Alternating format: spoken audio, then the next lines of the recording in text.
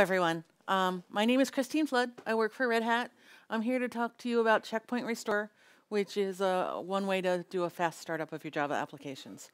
I need to start this talk with two caveats. The first of which is that traveling yesterday was yucky, and so I'm very tired, and therefore I am over-caffeinated. I am probably going to talk very fast. If you need me to slow down or if anything is not clear, please stop me. And this is a small group, so I'm very happy to entertain questions while I go. And the second caveat is that a lot of these talks have been hardcore engineering work that they've already done. And this is more of a, this is what I'm working on, this is where I'm going. Let's make sure that we're heading in the right direction that's going to be useful for you guys. So I appreciate any feedback. I will have my email address up at the end. I love to talk to real users. I want to be sure that the stuff we're working on is the right stuff for you. All right. So when I gave this talk at FOSDEM, I had less slides. I have more slides now, so this is the more detail. But they thought I was kidding. So let me be absolutely clear here. I am not kidding. The tools are out there, and this is real. Okay, so checkpointing your Java program. So let's say that, for example, you work in a container world, and you want to deploy your software, and you want it to come up very fast.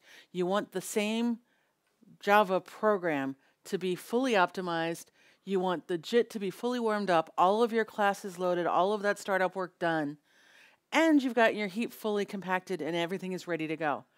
Well, what Checkpoint gives you is the ability to write that image out to the file system.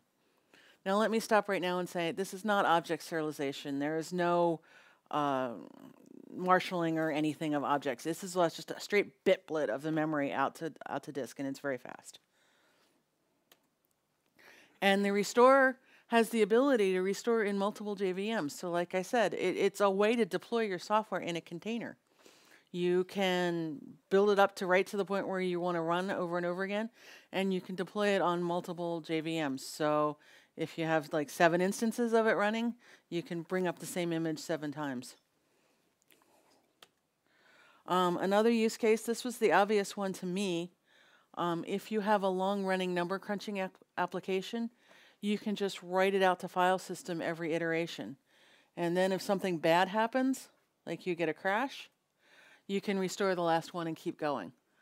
This is sort of a classic use for checkpointing. This isn't what the supercomputing guys do, but I imagine that there are Java programmers out there that are running like weather simulations and stuff like that that would find it useful.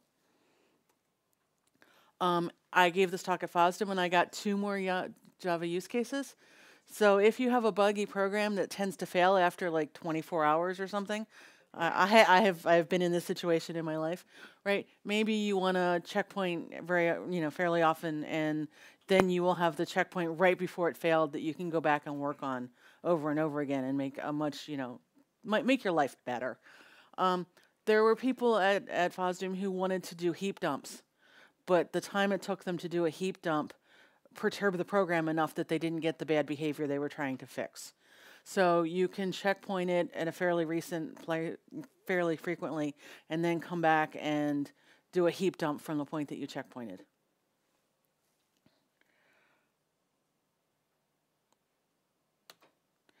Okay, let me be absolutely clear here. Everybody has talked about all the hard work they've put into startups and all the hard work they've put into other things. I'm not proposing anything heroic here. There's already a tool called Checkpoint Restore in User Space that does this for Linux processes. So all I'm proposing is that we build on top of that. So what is CREU? It's Checkpoint Restore in User Space. It's a Linux utility. It copies the entire process state into files. You can read more about it here. Adrian, he's my hero. He's now my best buddy. He did this as his PhD thesis, and I've been working with him for, talking to him and getting information from him and back and forth trying to figure out how to make this work for Java. So they use CREU for process migration. So there we know that it's going to be able to bring up your JVM on another host if you want. Quick process spin up, container migration. So let's take a step back. What's my inspiration? What's my motivation? Why am I here? I've been around for a while. I started my career on Lisp machines, and I love them. If you could give me my Lisp machine back in the modern world, I would be a happy camper. And they had something called a save world command. So you would load all your stuff into your Lisp listener, and then you could save it, and then you could do some more stuff. And if you didn't like that, you could go back to your last one. Or if you did like it, you could do an incremental save the world on top of it. I want this for Java. And, maybe you use it in a read eval print loop. Maybe you use it with a dynamic language. Or maybe, I don't know. I want that capability. And I realized that, Creo is out there, but there are some Java-specific things that we can do from Java to make it more useful for us. For example, if you're writing everything out to memory, maybe you want to do a compaction of the heap, and you can give the memory back to the OS, and so you've only got, rather than the 64 gigabyte sparse heap full of garbage, you've now got 2 gigabytes of densely used memory, and maybe you want to write that out when you checkpoint it, and then when you restore it, you can allocate the more space that you need, but you're not ending up paying the price of writing that out to disk or sending it over the network to the place where you want to bring it back up. Maybe, now, I have to do another caveat here. I spent a lot of my life thinking about GC. So whenever I see something cool, I think, well, is there something in GC? Right? So one cool idea I had was that if you have a Java process and it's running and it's doing its build-up, maybe when on the restore side, you want to do something quick and dirty and fast. Maybe you want to swap GC algorithms, right? So if we have our Java process during the startup that's running parallel GC and doing all of the heavy lifting to get everything initialized, maybe when you bring it back up to run the actual application, you're willing to run with epsilon GC. You're willing to, play roulette. And maybe you won't run out of memory. And if you do run out of memory, you'll have to do a full GC. But what this buys you is that you freed up all that space for the GC data structures. And not only that, I can go in and I can knock out all of the barriers that you need for your card table, right? So your code can run faster and you can have more space in the restored image. Everybody is sitting there nodding their heads. There's nobody that's going to push back on this and say, what? Go ahead. I'm sorry?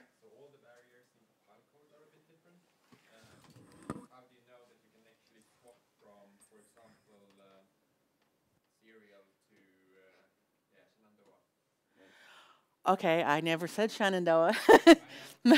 I said card table barriers. And okay, so we're talking about things I want to do, right? I'm thinking that the compiler will give me hints to say that this is actually a barrier code and I can knock this out.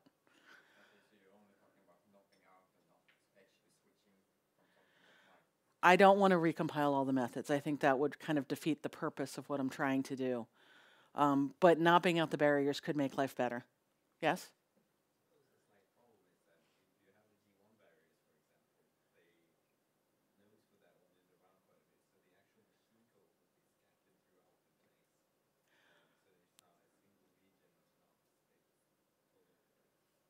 Yes, but at compile time that what you're doing is inserting a barrier. So at machine code generation, well, you know more about this than I do, so you can tell me I'm lying, but I have talked to people that know more about it than I do who have said that I'm not. So let's fight afterwards. Okay, let's keep going. I really don't have enough for 45 minutes, so I'm not worried about time. Yeah, fine. All right, another thought I had was that there was a fascinating paper at PLEI a few years ago by the Remix folks who used the hardware performance counters to notice that they were thrashing caches on their data. And they were able to show for some benchmarks that they paid the cost of GCing to reshape the data so that they didn't have that cache thrashing. And you guys probably all know about cache thrashing, but just in case you don't, you have one thread banging on value A and one thread banging on value B. And because they're ping-ponging the cache line, they get some horrid performance. So if during the startup phase we happen to notice that we have cache thrashing, we could maybe pad the data structures before we write them out. I'm getting more and more into Fantasyland, but this is something I can imagine doing because the part of the code that you're running on warm-up before you checkpoint is not the code that you're worried about the performance of. So if you have ideas of things that you would love to do, but you can't fit them into a JIT because the JIT is time constrained, I think you could do them in the checkpointing part, perhaps. All right, so one of the things that we're going to need that became clear is we're going to need to provide hooks, both on checkpointing and restoring. I got taken out to the tool shed at FOSDEM by folks who said that, well, if you cache a certificate, it's going to expire, and you're going to restore the JVM, and it's not going to be there, and life is going to be horrible. So there are going to, like in the list VM, like in the list machine, sorry, there are going to have to be hooks, and they're going to have to be, you guys are going to have to be smart about your programming. So if there are things that you need to null out, like certificates, we're going to have to provide you with a handle so that you can clear those things before you save it out. And similarly, on the other end, there are going to have to be hooks to reestablish things like certificates or secure connections or whatever. Again, this is stuff that I haven't implemented yet that I'm just thinking about. So if you guys can see holes or problems, let me know. Things like number of processors is an obvious one. Even I thought of that one, right? So if you start out running on an 8-processor machine and you come back on a 2-processor machine, you might have to adjust your work stealing queues. There are things that you might need to do. Again, there are things that the JVM caches, like number of processors, size of the heap. I don't know if it caches the machine name, but it probably does. Things like that you might need to restore on restore time. All right, and maybe, just maybe, the Java programmer wants some control over where checkpointing occurs. You might want to do it at a point in your program where you know that there's not a lot of garbage, right? You have all this interim garbage, and you get to the bottom of the loop, and that all can go away. So maybe that's where you want to checkpoint it. So what I'm trying to motivate here is that there are things that we want to do from Java that aren't in the basic crew, and I think that it's worth having a Java API to give us more control. You guys all agree? Do you want to be able to get to this from Java? All right, so this is just, this is my proposed straw man. I know there are things that are bad here, and we're going to have to work on it to get it right. But you have a world class. You can run check, and that makes sure that you're running on an appropriate machine with an appropriate Linux kernel to actually use the utility. It makes sure that you don't have any data structures that are problematic. That's my out. Right? If there are things that I know don't work on Creo, we'll look for them and reject it. You can save the world to dump the world exactly as it is. You can save incremental. That's really nice. So if I save the world a minute ago and I save it again and memory pages haven't changed, I don't have to write it all out again. I can only write the diff. Save with epsilon GC? Probably a good idea, but we'll see. Optimize to do the 2 back-to-back full GCs you need to get rid of all of the weak references and stuff to get the heap down as small as possible. Maybe optimize the memory layout. We've got restore, which will restore the world. We've got migrate to maybe move the machine, move the JVM, have control from Java and say, hey, let's put myself over there. Add a checkpoint hook, add a restore hook. That's sort of my idea of what's going to go on. So the current status, I've talked a lot, I spent a lot of time in the lab, so I've talked about what I want to have happen, but what we really have happening is we have a JNI tool right now that can checkpoint the world. It can check to make sure that it runs and it can save the world. And now from a command line, we can restore the world. So I have a proof of concept baby prototype. Can you talk a bit about what kind of applications you tried this on? What was the experience like? That'll come. So far, I have tried the application, tried it out on one thing, which is a random number generator. I have an interest in random numbers. I have worked on them before, but I can show that the Java process isn't running. I can run it. This is from the command line, but I've also done it from inside of Java. The process is no longer running, and then I can restore it. So this is a simple number crunching application. This is not a web server. I am working on getting web servers. I'm working on getting middleware. I work for Red Hat. There are a bunch of things that we want to have proof of concepts on that I'm not there yet. But I wanted to come and talk to people now, right? Talk to people at the beginning, get input, and then we'll work through it. I can restore multiple instances. I've restored it several times, and it works. I have a prototype of calling from Java. I've called it twice. What did I want to say about this? Okay, so this had one gotcha that probably is obvious to all of you that surprised me, but it just is a way of thinking about this in a different manner, and that is that I saved the current time, right? This is a common idiom, right? You save the start time, you save the end time, and you figure out how long it took. But here, I checkpoint the world here, and when I come back and ran it the next day, the elapsed time for my benchmark was like 25 hours, right? Because I had saved it one day and restored it the next. So if you're going to use this utility, you have to be careful about what you cache. Well, at least in this particular instance. But this is sort of what I envision for actually running it, in that, you know, you're running a loop that does a lot of setup. In the number case, I took, you know, a ton of random numbers. I took the remainder and put them in bins. And if you have a good random number, that means that your bins are an even size. And so the running of all of that random number generation and binning takes a long time. But the test to print out the statistics that you may be interested was fast. And so that's sort of, if you have a loop that generates a lot of stuff and then you want to save it after all that stuff is generated and then restore it just to do what you want to check or to print out whatever the details you have, whatever questions you have about the data. That's the use case I have in mind. All right, so the part that's really interesting is how this works under the covers. Not the stuff that I want to do, but the stuff that's going on in Creo. So I don't know that this is actually accurate now. At one point in time, this is what a Java process looked like, right? You have a startup thread. It generates a bunch of GC threads, compiler threads, Java threads.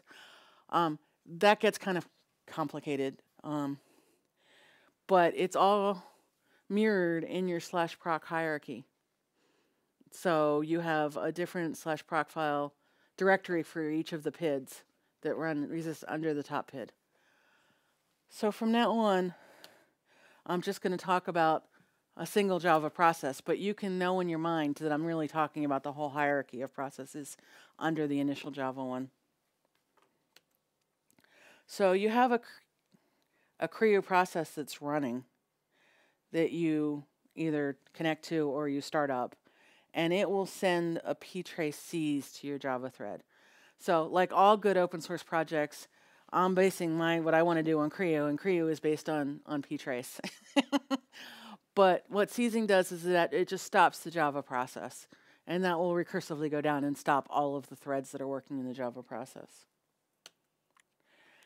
It injects some parasite code into your Java process. So the Java code that was there is stored away, and this parasite code now can operate on the world as though it with all the permissions of the Java process. So it will copy the virtual memory. It will look in SMAPs and see, oh, these are the virtual memory areas that you're using, and it will copy them out to the file system. I didn't realize until I was listening to the talk on ZGC today. I'm really curious to see as to when ZGC does, you know, the triple memory thing, whether it actually specifies this in the SMAPs file. So that's my takeaway question, is to find out. Maybe one of the hooks is to turn that off before you write it out. You also have memory mapped files, and the idea is to copy those out to the file system as well. You've got file descriptors, whatever files you have open, they get copied out, whatever the core parameters. So I'm calling Java, right? These things are all visible in the stat file. I called it with the following parameters, blah, blah, blah, blah, blah. All of that stuff gets written out. And then they use ptrace peak user to get the value for the registers in the stack. So it can get the entire process data. I thought that was pretty cool. So basically, as it was explained to me, anything that the Linux kernel knows, the Creo can get access to and write out.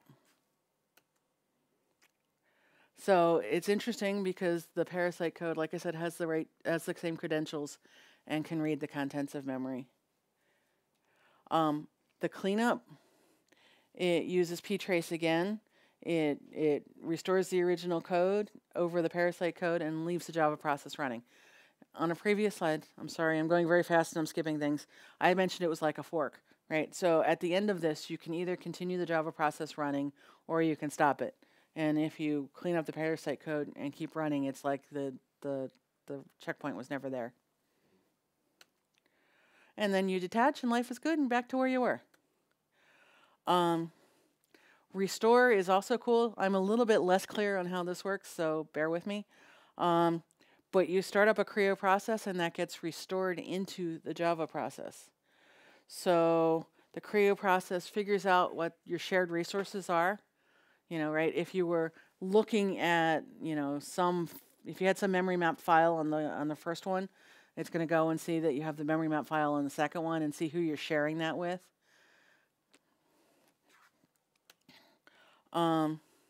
It's going to recreate the processes with the same PIDs. And I'm going to talk about why that's okay in a minute. So your task tree is going to look exactly the same as it looked on the original machine. And you're going to do the memory mappings, the timers, the credentials, the threads. They all get written by a restore or blob into the Java process, and then the Creo process and becomes the Java process and keeps going. So the obvious gotchas, number of processors, size of heap, certificates, these are all going to need to be dealt with. I think that we're going to have sort of a global hook that everybody's going to want, and then user-defined hooks to put in. Open files must be present on the restore host, right? If on one host you were looking, say, you were saving perf data, and you had /temp whatever the perf data file was, that file is going to have to be there on the restore file because it's expecting it. Now, whether you want your perf data to follow you to restore, I don't know. We have to think about that, what that means. You have to have the same PIDs on checkpoint and restore. It's been assured to me that if you're running a PID manager, that all just works. I haven't experienced it yet. I haven't gone and tried it. So I'm CHF at Red Hat. If you don't buy what I'm selling, I want to hear it. If you want what I'm selling, let me know. If you want to help me make it work, we're Red Hat. It's all done in the open. We welcome contributions. We welcome help. Any questions? Or tomatoes or whatever. Thanks. So this was a lot of extra time, so I think this is so much interesting and also new technology that has been fully proven yet that it might facilitate both questions and a really good discussion. I hope so. Take it away. Let's try to use this time to discover the possibilities and potential flaws of Creo. Yes.